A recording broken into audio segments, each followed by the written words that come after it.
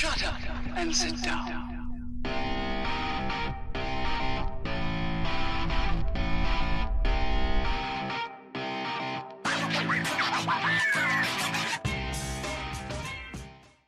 Greetings, fellow Earth travelers. Oblyx here, coming at you today from Project Ozone Light. How y'all doing today? So, last time in that tower back there behind us, we made a big old mob farm to get all the goodies. Let's get suited back up, and this go around. Well, what I want to do today, not because we need it, but just because we can, I want to build ore duplication. Now, we can do duplication with that enrichment factory, or that pulverizer, or that sag mill. So, I mean, you know, we have put one ore in, get two ores out. That's okay. But I want to go to the extreme with this. I want to take it all the way up. And with Mekanism, we have the ability to put one ore in. So one regular old ore ingot, or ore block, like copper or iron, osmium, tin, these guys all right here, and get 5 ingots out for every one we put in. Yeah, 5. Or cincofication, I don't know what the phrase would be. Pentification, maybe? Something. But we're going to work on that today. Now, the first thing we need is a thermal evaporation chamber. Boy, that's a big phrase, isn't it? All it means is it takes water and turns it into something else. So we're going to start with these thermal evaporation blocks. These guys right here, we're going to need a bunch of them. And we need to build them in a 4x4. And it does have to be a 4x4. Now you can go up to 18 blocks tall. And the bottom has to be complete, but then you just do the sides from there on out. Just like this. Easy peasy. Now if we use our Uber wand here, it'll make short work of this. Just line up on it, and up we go. Alright. So now you see we're a little bit short, and that's by design. Because we still need to put in our valves and our controllers. You're going to need at least 2 valves. You can have more, but you need at least 2, and these act as both input and output. And you need a controller. So I'm going to come put the controller right here where it's going to be nice and easy to see. In the old days it had to be way up there, but now we can put it pretty much anywhere. And I think we're going to do the valves down on the bottom, because I want to do the bulk of the chemical. There's a whole bunch of chemical processing that has to happen before we can get to the ingot processing. And I want to do the ingot processing on top, but I want to do the chemical processing down here. So I've got some water down here. We're going to have to pipe water into this bad boy. So I think we're going to do it maybe right there. Boom. Yeah, that'll work for me. And what this is going to do is pipe water inside. It's going to use heat to turn that water into brine. And I think we're just going to pipe the brine out. I think we'll do our chemical processing over here. So we'll pull the brine out right there. So let's pop on up. I may want to put a little hatch over here while we're working. But that gave us a few more blocks. And we want to put them in that pattern there. Now, if you don't want to use well, if you just want to use this chamber as is, you can fill these 4 blocks in at a height of 18 and it will work. See, if I knock this top layer off, we'll get some red sparkles. Let's see, we just got them, and this thing is active, so it's ready to start working. But you notice it's only a height of 17. You can build this as tall or short as you want, but no taller than 18 blocks high. So I want to go the full 18, and I want to use some additional heating sources, meaning these solar panels. It has to be the advanced ones, and you can use 1, 2, 3, or 4. So anyone like, if I only wanted to use 2, I would need to fill in these 2 blocks right there with the thermal evaporation blocks. But I want to use all 4, so I'm going to fill in all 4 corners like so.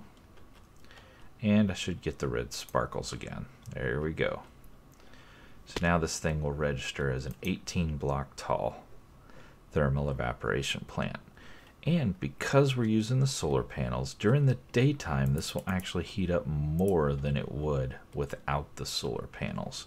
And the hotter it gets, the faster it produces brine. Now, if we look at our journey map, you can see we're in a desert. That also helps. The hotter the environment, the faster this thing will heat up. This will get up to about 1,000 or so degrees when it's all said and done with. It's going to take a while because we are at nighttime, but eventually it will get up in there. So now let's get some water going.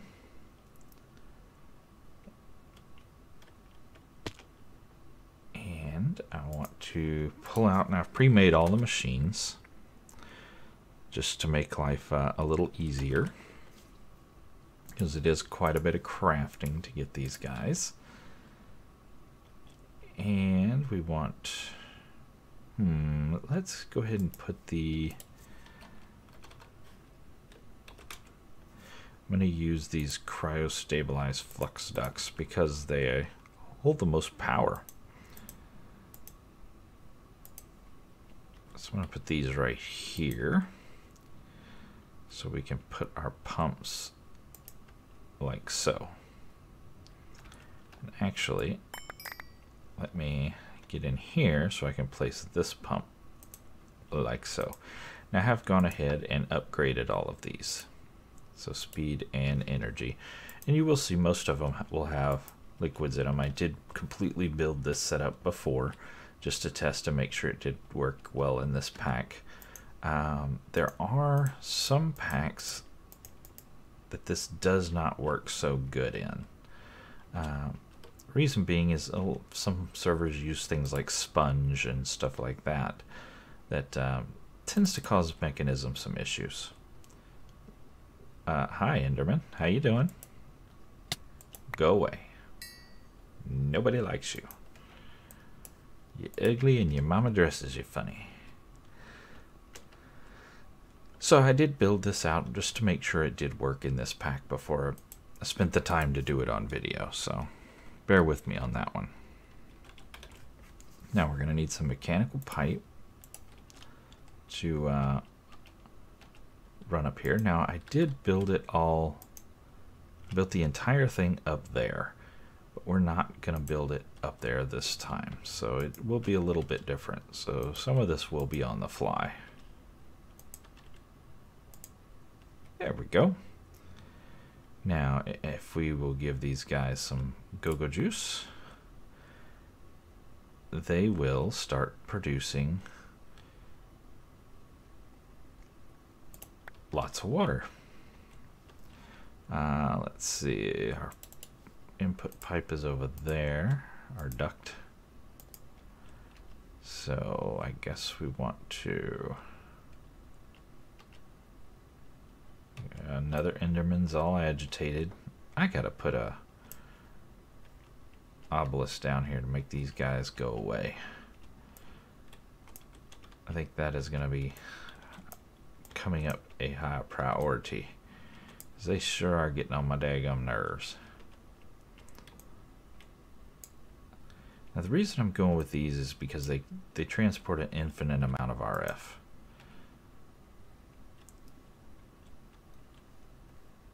Oh, dude, go away. Sheesh. Guys are seriously obnoxious. Alright, he is producing another one? Really? Good gravy. Alright, you know what? These guys gotta go. I've had it with them. Enough is enough.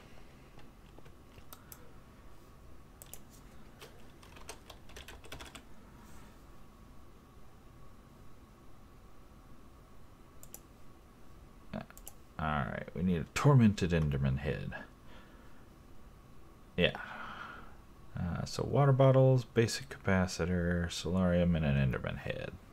There we go. Version Oblyx.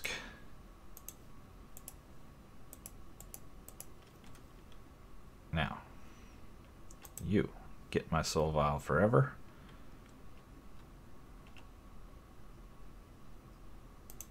And you know what? I will move this, because our mob farm is right there. I will move this over here, just to make sure we're not interfering with our mob farm. And slap an evolved Enderman in there. Look at the range. Almost the whole thing. I think maybe a double capacitor is in order.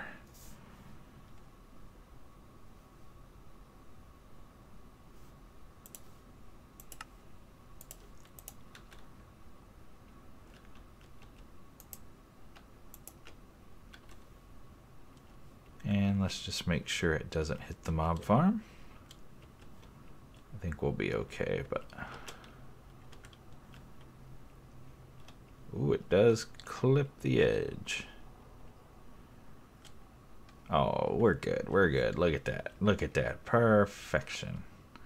So that's going to get rid of all those nasty Endermen. Now the ones that are already there are going to stay, but no new ones will appear. Alright, so we got our water. Now let's check on our brine production. We can see it's already up to almost 500 degrees, and it's full on brine.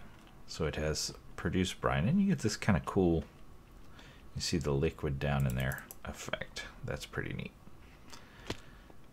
So now,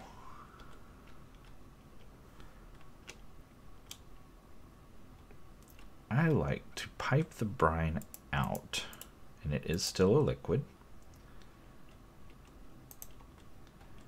And I like to pipe it out into a drum, so we have lots of extra.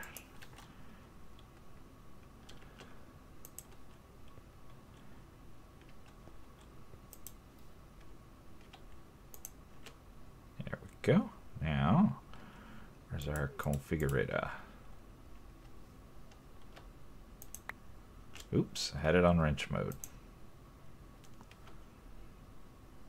There we go.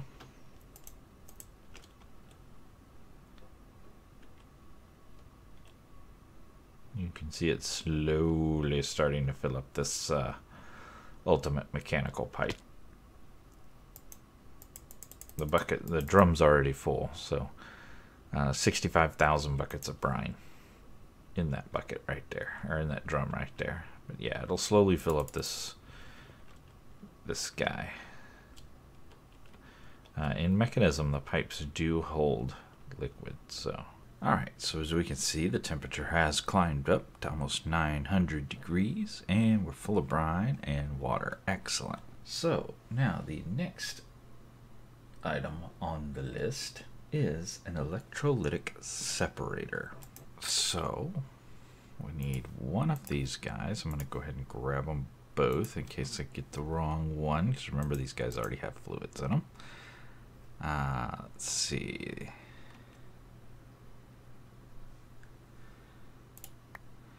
That is the wrong one. We want this guy, I believe. Yes. So we're going to input brine and we're going to output sodium and chlorine. So let's take this guy down here. Now this is part of the, like we were talking, the chemical part as opposed to the ore part. Now, how do I want to do power down here? Most of these machines are easy to power from the bottom. But that would mean having to run a bunch of pipes, you know, kind of like that all over the place. I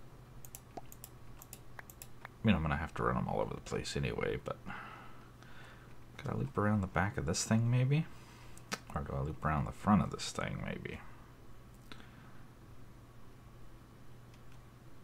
Or do I just come across the top? I don't know.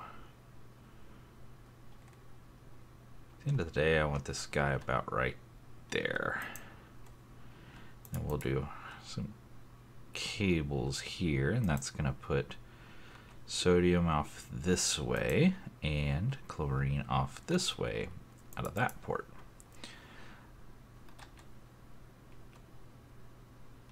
That would mean power back here. Boy, that's going to be an ugly mess. Decisions. I guess I'll go with bringing this duct over.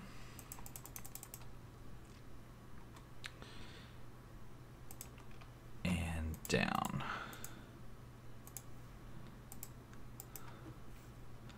Like so. Now let's get some more duct.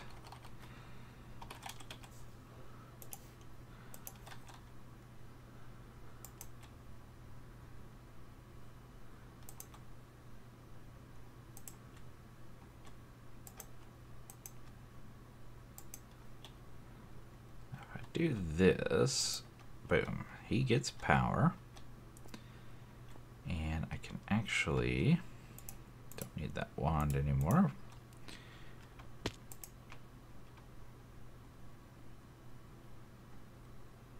We can wrench that guy off, tear out that guy,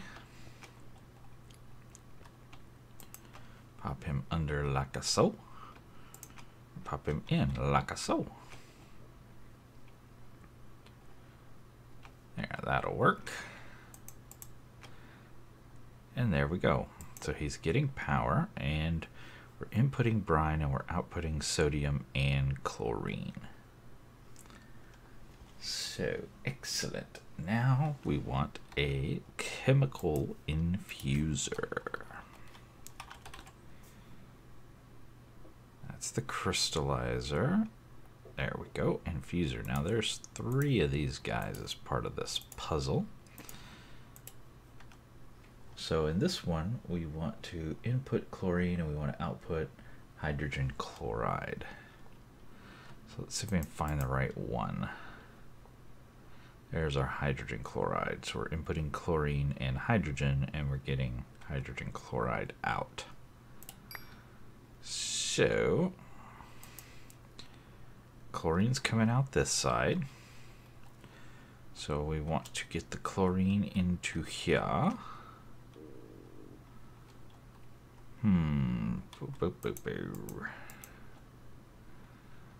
think we will go here maybe.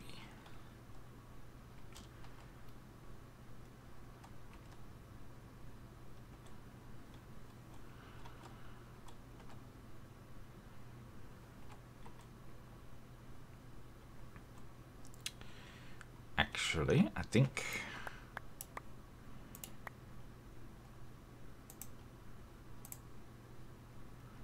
we'll just do this. And we're going to output there.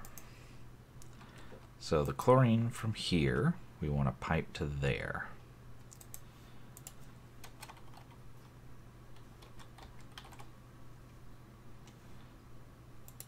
get some pressurized tubes.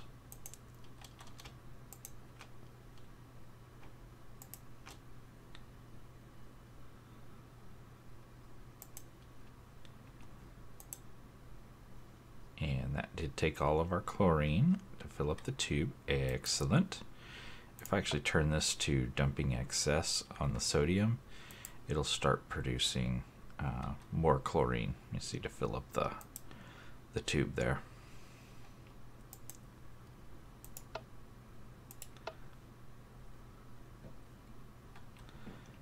Now we need to feed this guy some hydrogen.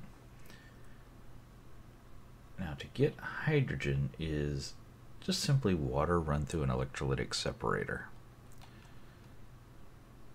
So here's our other electrolytic separator, if you remember. And we're feeding in water, and we're getting hydrogen and oxygen out. And we will use both at the end of the day. So we want that input to be there, so we'll just come off of this pipe here.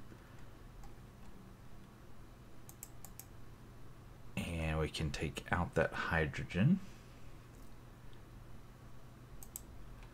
and just go boom. Now that's not even the right pipe. What are you doing, Oblyx?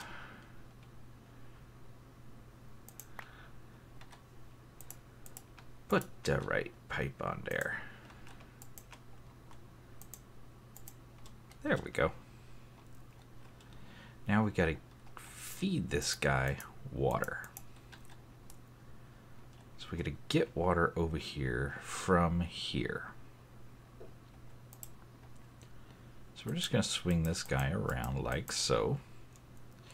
And I'm actually going to come in from the top because we are going to need to get that oxygen out eventually. So I want to leave some room for pipes. There we go.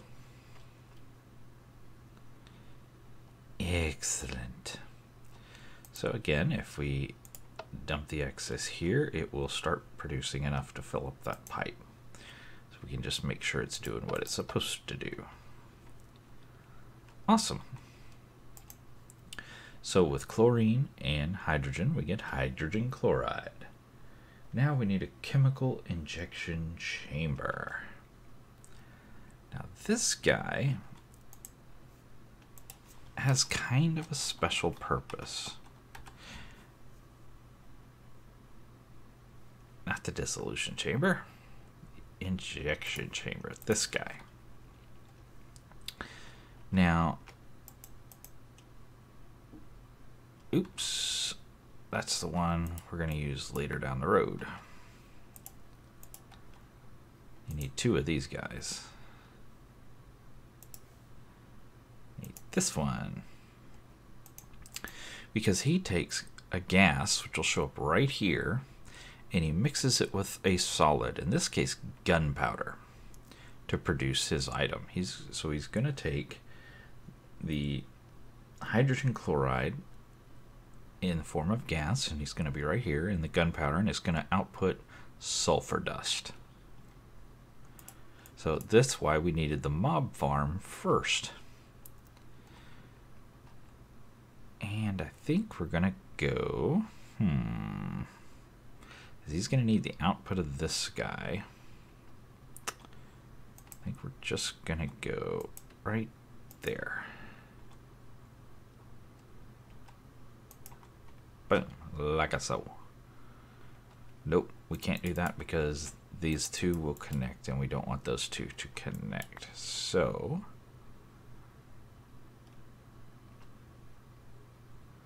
I'm almost thinking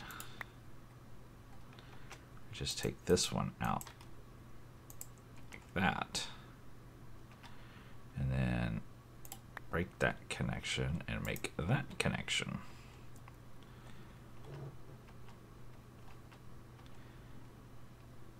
And then we put them right there. Yeah, you have to be real careful. You don't want to put, if I put another pipe here, if I wanted it to carry something different, they're going to connect and the gases are going to mix, and you don't want that. So bring that guy right up there like so. So we can get rid of those for a while. And there we go, hydrogen chloride. So we're taking this and we need to feed in gunpowder as well. So we could feed it in the back here, or the side, or the top. Doesn't really matter. It just matters that we feed it, because he is a hungry beast. Now I think I have in my inventory a drawer. Oh, I thought I had a drawer. Ah, I moved it over here. So this one's got 18,000 gunpowder in it. We will want to eventually replace that with an ender chest that goes back over to our mob farm that collects the gunpowder, and we'll just ender chest the gunpowder over here. So it just has a constant flow. But for the time being, I'm going to slap this guy on here. And I'll switch over to the ender chest at a later date.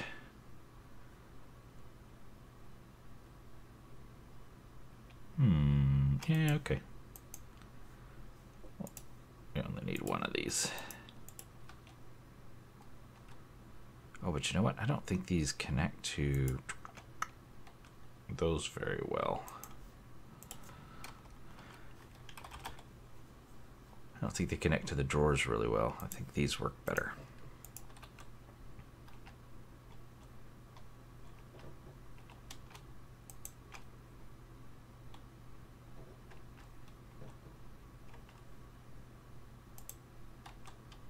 Ah! Trying to fly and do this is not easy.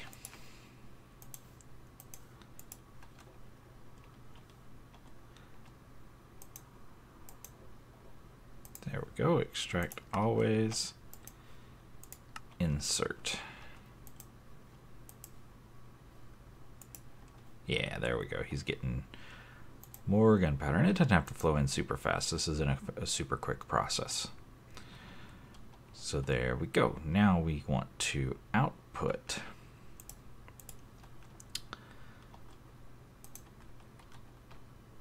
that sulfur dust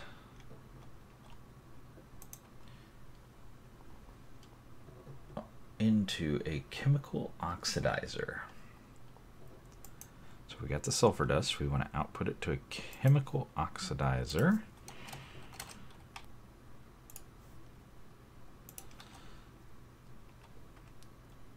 There we go. It's kind of a cool looking machine with a little split in there.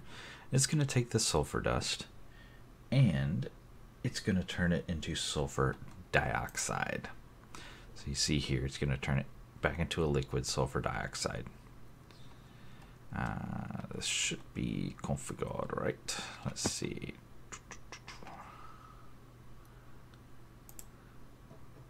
Yeah, output is good. Is good. Okay. Now we need to turn this sulfur dioxide. So we had sulfur. We've turned it into sulfur dioxide. Now we need to turn it into sulfur trioxide. We're going to need a chemical infuser. I think we already have here. Is that the right one? Nope. That one? Yep. All right, so we're going to take oxygen and sulfur dioxide to make sulfur trioxide.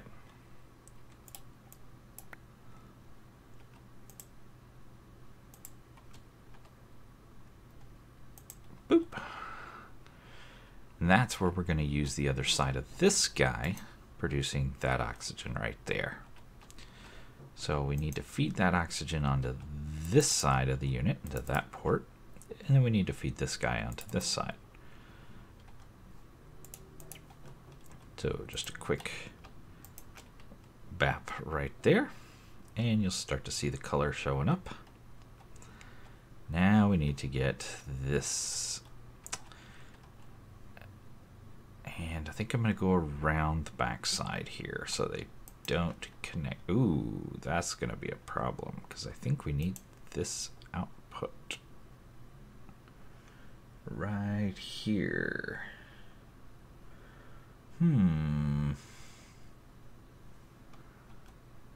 That no bueno. That no bueno. Okay, yeah, I don't think we need that.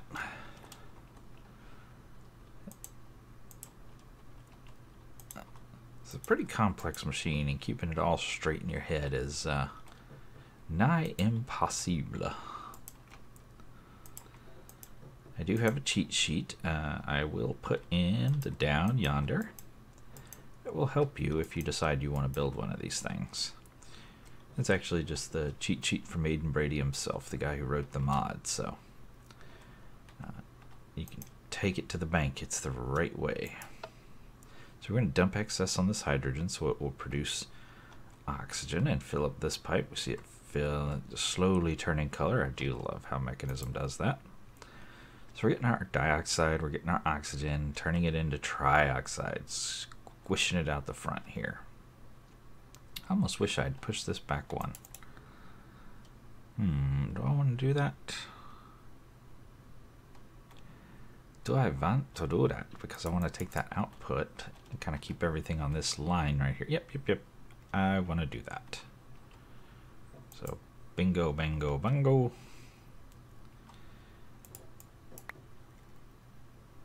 Move you back.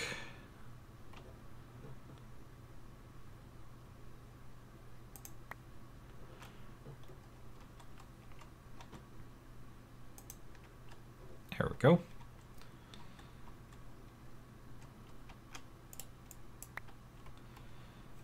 Now. Oh, I can't do that because those will connect. Dang it! Dang it, Bobby! Alright, we're gonna have to do that. Gimme. Give me all my pieces back. Whoa, hello.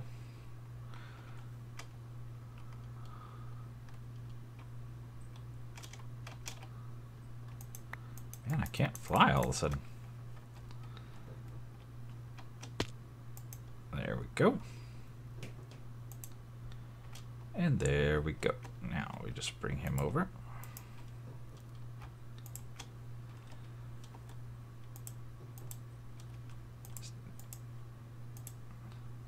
Excellent. Yeah, now I can bring it out the front and it kind of stays in line with the rest of everything else here. Alright, so that's our chemical infuser with our sulfur trioxide. Alrighty folks, that is going to be the end of part 1 of spaghetti soup, or quintuplication. Is that a word? I don't know. You tell me. We'll finish up the second half of this in part 2 in our next episode. So until next time, get out there and make some noise. See ya.